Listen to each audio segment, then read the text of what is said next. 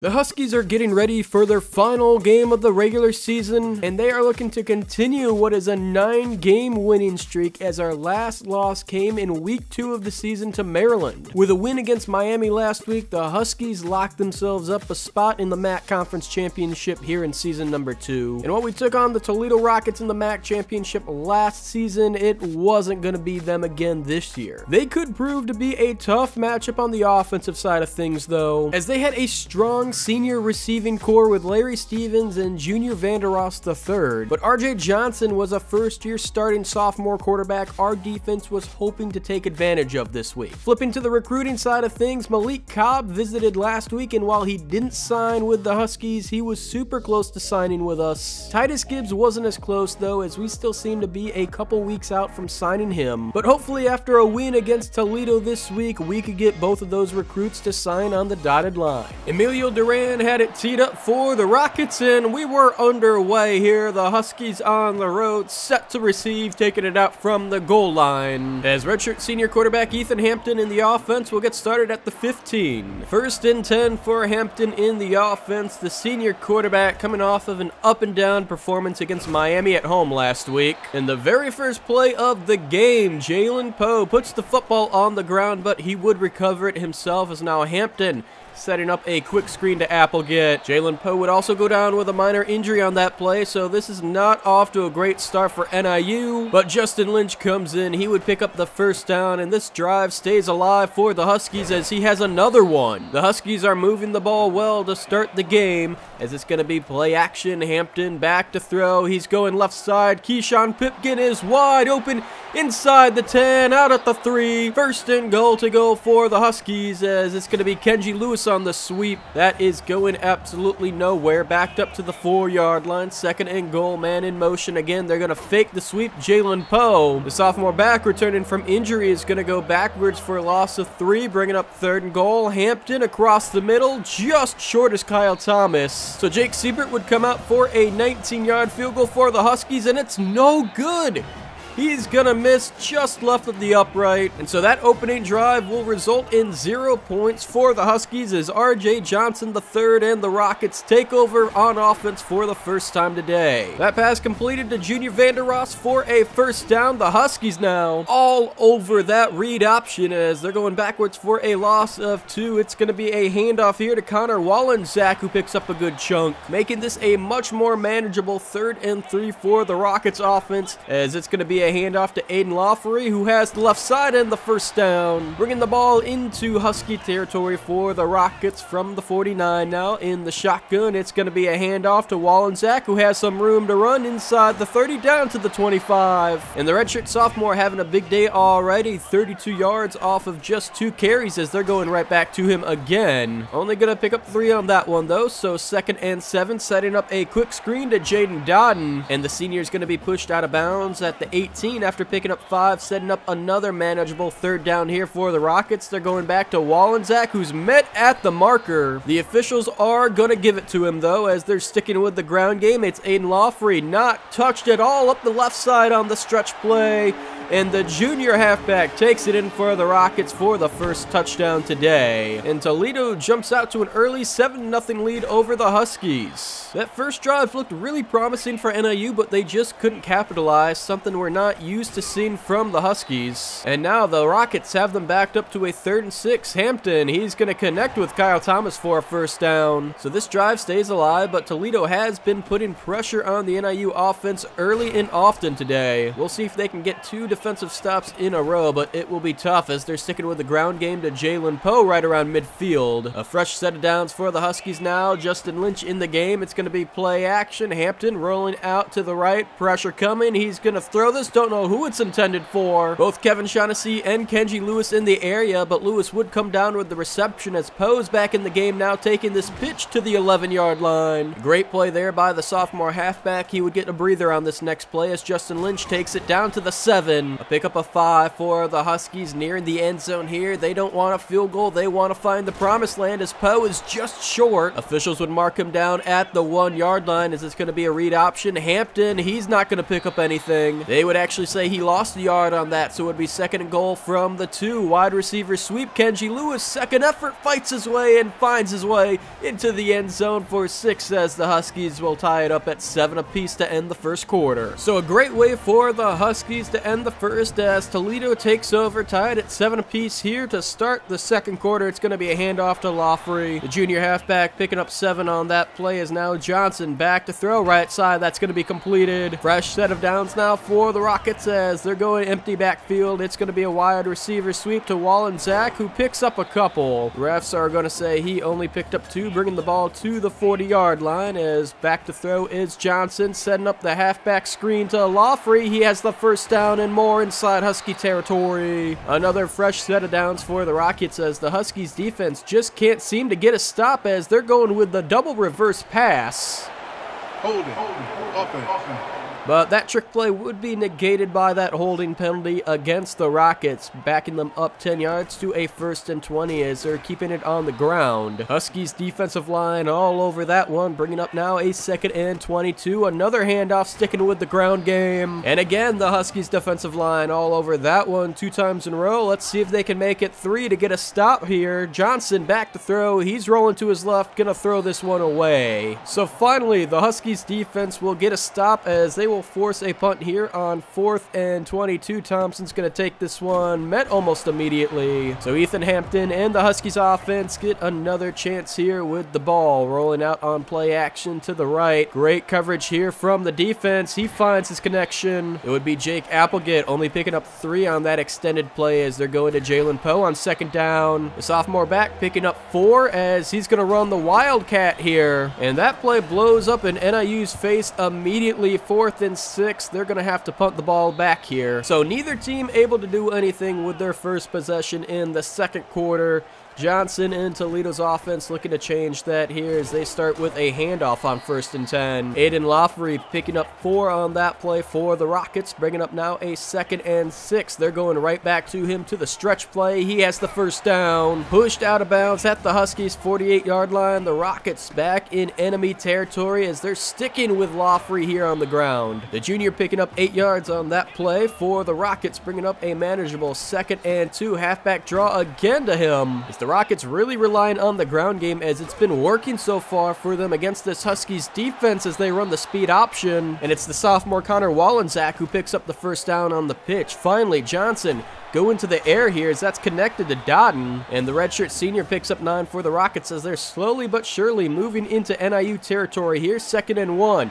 Back to Laughery, wide open gap up the middle, and the junior redshirt back finds his way into the end zone for Toledo. And a very dominant rushing attack so far from the Rockets today has them up 14-7 over the Huskies. Only 2 minutes to go here in the first half. Hampton and the Huskies hoping to get on the board before halftime, but they just haven't been able to do anything so far on offense today. 3rd and 12, they're going to hand it off to Jalen Poe. He is well short, and Toledo will use their first time out as they have a minute 46 now to try to get down the field. The defense all over that one, bringing up 2nd and 17 with that sack on Johnson as they're wasting a lot of time here. And it looks like the Rockets are just going to be content with running this to halftime. 3rd and 17, it's going to be another handoff to Laughery. Surprised Toledo wasn't a little more aggressive there. A chance to really do some damage to the Huskies here, but they're instead going to punt this away as that will be the last play of the half.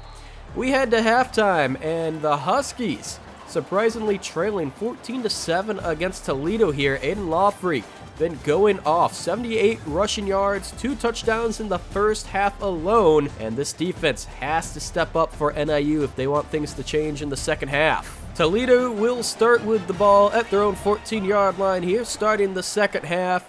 Play action, Johnson back to throw, going deep right side. That's going to be completed to Junior Vandeross, who beats the defense deep, and on the very first play of the second half, Toledo gets on the board with a passing touchdown. And this is not looking good for NIU at all. Down 21-7. First play of the second half, they give up a big touchdown. Nothing seems to be going the Huskies' way today as Hampton sacked on their first play. It's going to be a wide receiver sweep now to Kenji Lewis, who has the corner. He has the first down as well, a pickup of 17, 1st and 10. Going to Jalen Poe, trying to get this ground game going. And for a Huskies team that has relied on the ground game, it has been non-existent pretty much for them today. Toledo showing that if you want to beat this Huskies team, you really have to force Ethan Hampton to do it himself. And we know how up and down Ethan Hampton has been this year for the Huskies, and this is a horrible punt. And once again, just everything seems to be going wrong for the Huskies. They can't seem to get anything right on defense, on offense, or special teams today, as they're going to give up another big play. Junior Vandeross with that reception, and his first two plays are two big ones for the Rockets in the second half. He's tearing up this Huskies secondary. It's so surprising to see because this defense statistically is one of the best in the entire country this year. And while they've been making some plays like that sack on RJ Johnson, they've been giving up some big plays and just letting this Rockets team dink and dunk their way down the field this entire game. Thankfully though, they'll come up with another sack there, taking the Rockets out of field goal range. No points on the board for them, and another chance for the Huskies. NIU still trying to get this run game going. They'd pick up 6 on that play, and it's going to be a wide receiver pitch. Keyshawn Pimpkin has the first down. The Huskies need points, though, this drive. No question about it. They cannot punt the ball again. Down 14 here. Toledo has all the momentum right now in this game as Hampton back to throw. That's going to be a short check down. Officials mark him just short of the first down. 2nd and inches here. Safe to assume they're going to run it. It's going to be another receiver pitch here to Keyshawn Pimpkin. Barely picks up any yards, but it's enough for the first down as pressure coming on Hampton. He gets it off in time to Kenji Lewis. Senior receiver is going to pick up 7 on that play. We're under 2.5 minutes to go in the third. Up the middle to Poe. And again, the Huskies just can't seem to get a good push off that offensive line here today as they're going to stick with Poe again on 3rd and 1, who gets the first. Down to the 40-yard line of Toledo. We haven't really seen the Huskies offense get deep into their territory yet this game, as that's a bad throw. Hampton had his receiver Kenji Lewis open, but just couldn't deliver when he needed to, as now 2nd and 10. Kyle Thomas on the crossing route across the middle has the first down. Play action now. Hampton avoids the sack. Great pressure there from Toledo as they force the incomplete. 2nd and 10 now. They're handing it off to Jalen Poe. Finally some room to run. Has the first. Down to the 14-yard line. NIU has to find the end zone. Can't settle for a field goal here. That play going backwards. 2nd and 11. Play action. Hampton scanning. He's going to step up, take it himself. Narrowly avoids a sack.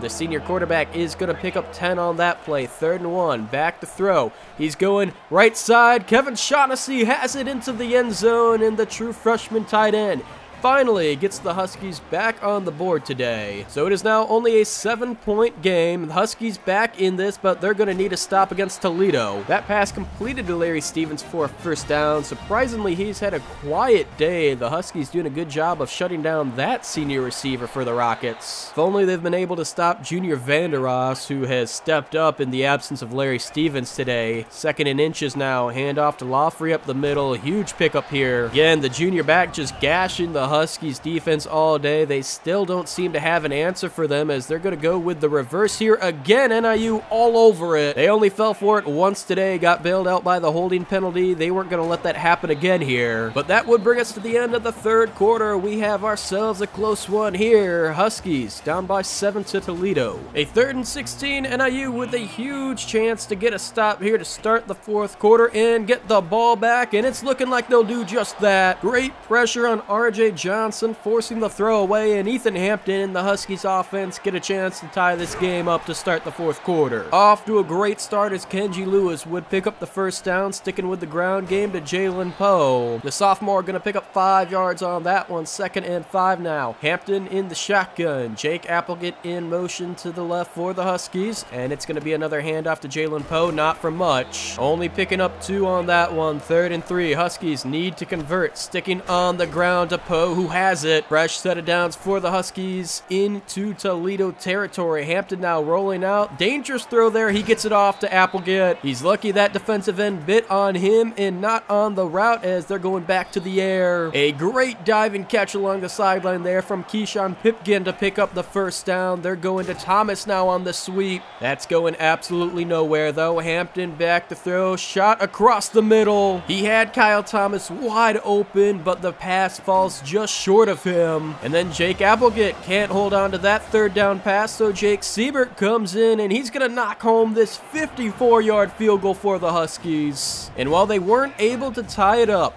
they still got points on the board. It's a 4-point game. The Huskies are still going to need a touchdown later in this quarter, though, as they take back over on defense. R.J. Johnson avoiding the sack, and he would scramble for the first down as they hand it off to Lawfrey. The Huskies stuffing him at the line of scrimmage, though. That's what they need to do. He's been gashing their defense all day long. And the Huskies had a player in a position to make a pick there, but he just didn't turn his head around to see the ball coming. Nonetheless, 3rd and 5, the Rockets pick it up. None other than Junior Vanderos, who's been making big plays all day through the air game for the Rockets. It finally looks like the Huskies' run defense is showing up for them, though, in this game. Would have been great to see this level of pressure from the defensive line in the first 3 quarters of the game. Nonetheless, though, Rockets facing a 3rd and 12. Pressure gets to Johnson. He's sacked for a loss of 7. The Huskies get the stop with under 2 minutes to go, so they're going to get a chance with the ball here. We'll see what the offense can do if they can drive down the field. After that short punt return, Hampton and the Huskies will be starting at their own 19-yard line, opening up with a short pass. They're going to need more than pickups of 3, though. 2nd and 7, Hampton rolling out. He's going, taking a shot right side. A great ball from Hampton, but Kenji Lewis just couldn't hold on to it into the double coverage. And on 3rd down, Hampton throws it into his offensive line, so this could be the game. A poor throw, but that's completed. Kyle Thomas reaching down low to scoop that one up. It's a first down. This drive stays alive. Hampton, he's running. He puts the football on the ground, and the Rockets recover it. Another Ethan Hampton turnover that is costly. And even though the Huskies have 3 timeouts left, a first down will win the game for Toledo. I can't believe Hampton fumbled it. A great play by him to step up and take that empty space, but you have to hold on to the ball or slide in that position as the Rockets are going to pick up the first down now. Johnson comes out in victory formation with his offense. He will take a knee, and that will end this one. Toledo upsets number 11 NIU at home 21-17, and this very well could have ended the playoff hopes for the Huskies. Aiden Lawfrey went off on them today, 98 rushing yards on 17 attempts and 2 touchdowns. The run defense just wasn't there for the Huskies today. It showed up in the 4th quarter, but it was 3 quarters too late, and Toledo was able to take advantage of that for the win today. Even though we lost, Cyrus McGarrell would be named MAC Defensive Player of the Week, and at least one bright thing that came out of that loss was Malik Cobb, the 3-star cornerback, would finally commit to our team. We knew regardless of the outcome of that game, we still would be a lock for the MAC Conference Championship going up against Ball State, but that unranked loss did drop us from 11 all the way down to 21, and we were now out of the projected college football playoff picture. Even though Ball State was an unranked team in the MAC Conference, if we wanted any shot at fighting our way into the playoffs, we would have to beat them next week in our MAC Conference Championship.